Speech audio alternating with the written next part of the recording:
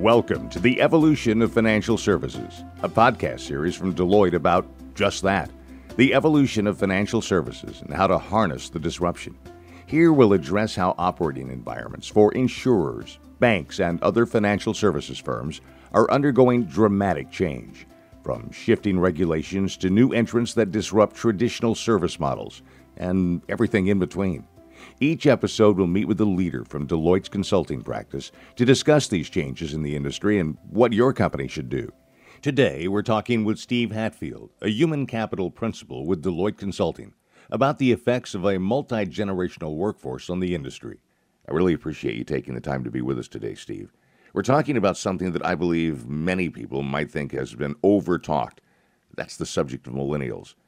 It seems like millennials are in almost every podcast, in almost every conversation, especially as it has to do with the workplace. But we're far from finishing talking about millennials. Why, for example, in your opinion, should financial services institutions care about the effect of millennials in their workplace? Well, I'm glad you asked, Greg. But first, it's important to note it's not about millennials. We actually hear a lot about them, but they're just part of the story. The bigger picture here is that we're seeing a new multi-generational workforce in ways that we haven't in the past. For the first time, 3 distinct generations of employees are overlapping in the workplace at the same time. Baby boomers are living longer and retiring later, which means that they are working alongside Gen Xers and millennials. And this is a trend that is probably not going away. So it's important that companies understand the full diversity of their workforce. But to answer your questions about millennials, if anything, there's now a new urgency for organizations to try to understand millennials' needs. They make up more of the workforce every year, 75% of the overall workforce in the U.S. by 2025, and are quickly beginning to occupy positions of leadership within financial services organizations.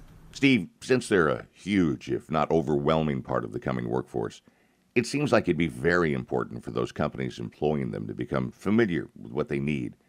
Do you have your arms around that? What do millennials want and need? And is it only one thing, or is it just a whole bunch of different things? Well, I think there are 2 main differences in how millennials view their careers. First, they're not as loyal to their employers as workers have been traditionally. They're focused on kind of learning and having new experiences, so they are likely to work for multiple companies over the course of even 10 years, not just one. Second, they view happiness at work differently than baby boomers or Gen X. Millennials have high expectations of their employer. They expect their organizations to care about its employees and respect them. They want to feel like they and their colleagues are being treated sort of fairly. They also expect their employer to be more socially minded. They're more mission-driven. And that consideration of impact on society, a lot of what's taking place today in sort of the digital world and the new trends around technologies that have exponential impact are galvanizing and attracting millennials to work outside of a traditional organization for those reasons. And so they're not as, shall we say, profit-driven. And this expectation is mirrored in the generation behind them as well, Generation Z, and they're fast approaching. So all of this is forcing, I think, organizations to think about their talent in ways that they really haven't had to before. You talk a lot about all these different generations, Generation Z, Generation X, millennials, baby boomers. Let's start with Generation Z. Just what is that? So Generation Z are today's teenagers. They're still in school now, but they'll be entering the workforce in short order. So it's smart to consider what their professional patterns are likely to be. We know that they're the most digital savvy generation yet. We expect that their comfort with technology will drive a very different pattern of work environment and career choices than we've seen in the previous generations. For example, the millennials that are graduating today are opting not to work in traditional organizations, but rather just spend their time in what we're calling the gig economy. And you might imagine that Generation Z will follow suit.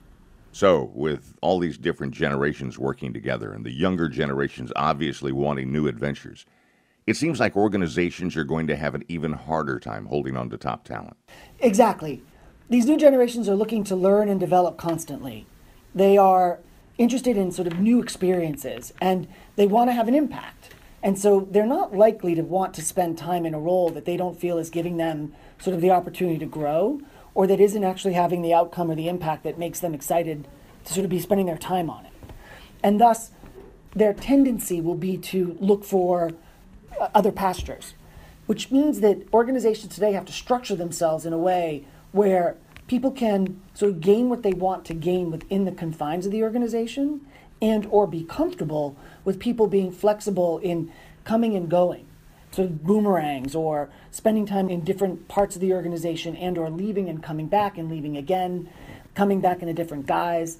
I think that what organizations need to do is they have to sort of open the aperture on what is traditional retention and create an environment where people are, shall we say, connected to that organization and doing many, many different things within it. And are organizations actually actively looking at this, doing this? I think that organizations today are grappling with this question in a big way. I've not seen much within the financial services arena that helps me appreciate that they're sort of grappling with this question correctly. I think that there's still very much a traditional, what part of the organization do you work in? What role does that play within sort of a typical hierarchical structure? A traditional employment contract where you join, you're sort of on the balance sheet, and you play a role within that structure, and maybe you move around some. As opposed to thinking about the organization as being a vastly more fluid, networked, team-based environment, similar to what you might see in some of the larger tech firms that you hear about so often, and a broader ecosystem of capabilities and skills that you bring to the table in various times that form, create an outcome, produce something, a result, and then disband and move on to something else. I think that new model is what's emergent, and the structures that enable that to exist are still really nascent within many of their financial services clients. It sounds in our conversation, Steve, like millennials are hungry for interaction, for feedback. Is this something that organizations need to keep in mind and work on? Absolutely. And I think that they're looking for kind of instant result, instant impact. How did I perform? How did I do?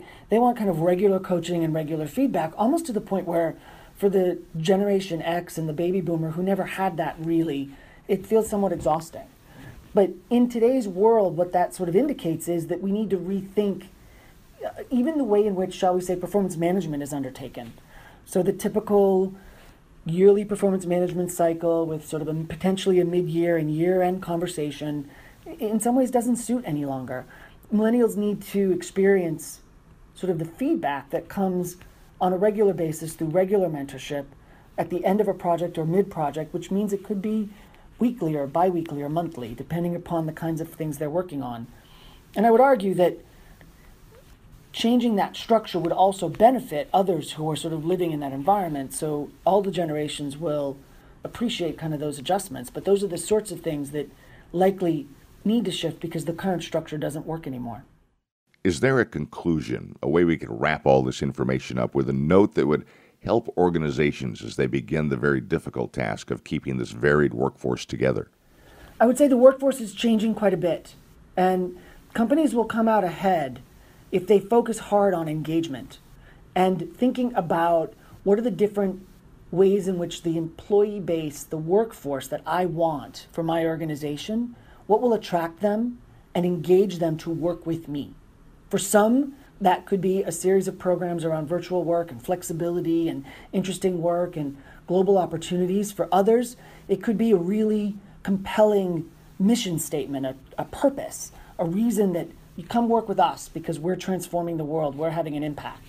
But that level of engagement is what I would leave organizations with mostly today. Like if you solve that question, you'll be miles ahead in terms of both managing the complexity of that ecosystem and bringing to bear all the talent just beyond the actual on-balance sheet talent that you need to have in order to succeed. I'm Greg Jarrett, and thanks for listening to The Evolution of Financial Services, brought to you by Deloitte Consulting. If you like this episode, you can subscribe wherever you get your podcasts. And to receive more information on Deloitte service offerings, visit www.deloitte.com/US/FS-MA-evolution. Until next time.